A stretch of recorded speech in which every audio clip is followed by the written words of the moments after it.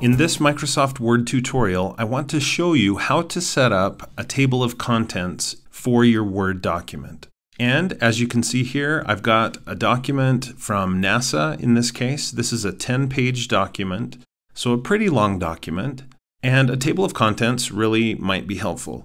But imagine instead of a 10-page document, what if I had an 80-page document or 200-page document?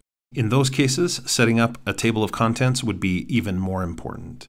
Now, the first thing you need to know about setting up a table of contents in Word is that in order to do it properly, your document has to use headings. So you can see here at the top, in the Styles group on the Home tab, Home ribbon, it says Heading 1.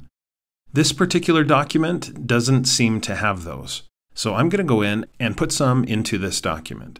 So here where it says Introduction, I'm going to type in Section 1, Introduction. Now this could also be Chapter 1, it could be Part 1, however you want to call that is fine. But then I'm going to highlight it and go here and select Heading 1. So that's my first heading. And now that I've set up this heading, one of the nice things about that is you get a little arrow that you can use to minimize or hide temporarily the contents of that heading, or in this case, that section. And then I can just click to bring that back again. I'm going to browse down the document a ways and find Section 2. Here we go. I would like this to be my Section 2. So I'll just type in Section 2, highlight that, and click on Heading 1. Notice that now it has a 2 to the left. Now, it would have made more sense for me to put these in as this document was created, but since it's a pre-existing document, I have to do it this way. Give me a minute to add a few more headings for the different sections of this document, and then I'll resume the video. Okay, great. I've set up now 5 sections, or headings really, in my Word document. Now that my document has headings, I can just go to the References tab, and if you don't see that tab for some reason, you just need to right-click on the toolbar and choose Customize the ribbon, and make sure that References is selected. So here on the References tab, the References ribbon, here in the Table of Contents group, you'll see Table of Contents. And if you click on that, you can set up an automatic table of contents. There's a couple of different formats for that. You can also set up a manual table of contents. And this one is quite a bit more work. There are also other options. You can get tables of contents from office.com. You can make a custom table of contents, and you can do some other things. I almost always just stick with automatic table 1 or automatic table 2. And the differences are pretty subtle here. I mean, this one says table of contents, this one says contents, and there may be a few other really minor differences. But I'm just going to go with contents. And I clicked on it, and notice what it did. It added a page to my document. This used to be a 10-page document, now it's an 11-page document.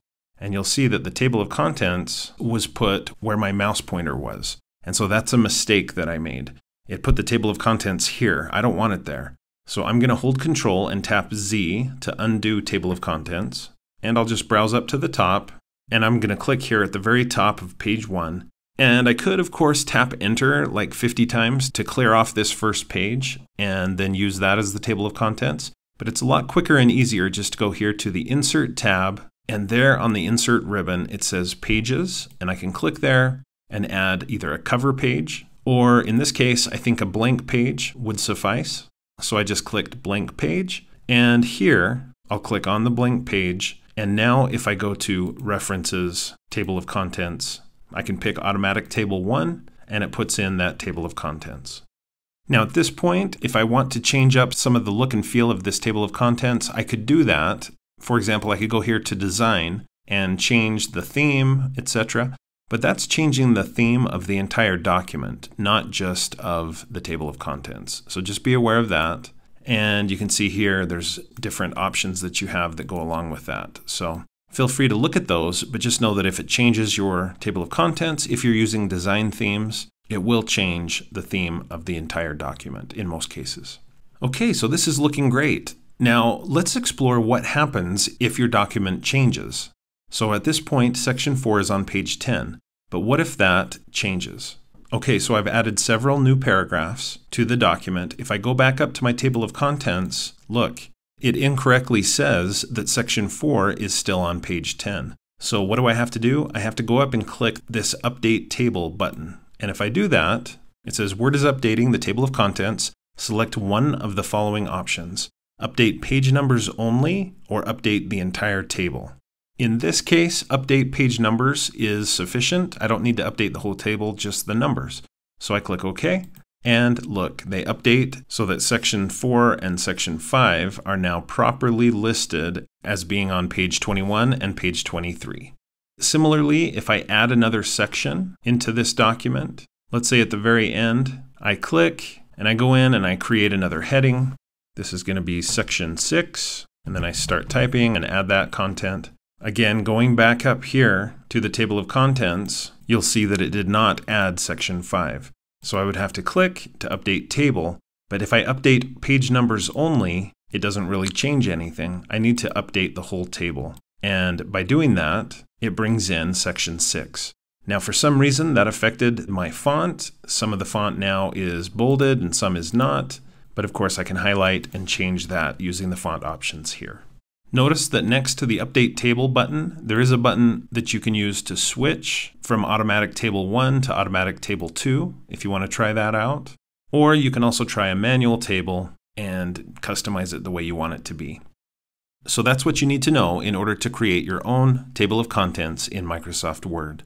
Thanks for watching this tutorial. I hope you found it to be helpful. If you did, please click the like button below and consider connecting with me on my social media accounts like Facebook, Pinterest, and Twitter. And definitely do subscribe to my YouTube channel for more videos about technology for teachers and students. And when you do subscribe, please click the bell next to the subscribe button. If you do that, you'll be notified whenever I post another video. And watch for another video from me at least every Monday. If you'd like to support my YouTube channel, consider becoming a supporter of mine through my Patreon account, and you'll see a link to that in the description below.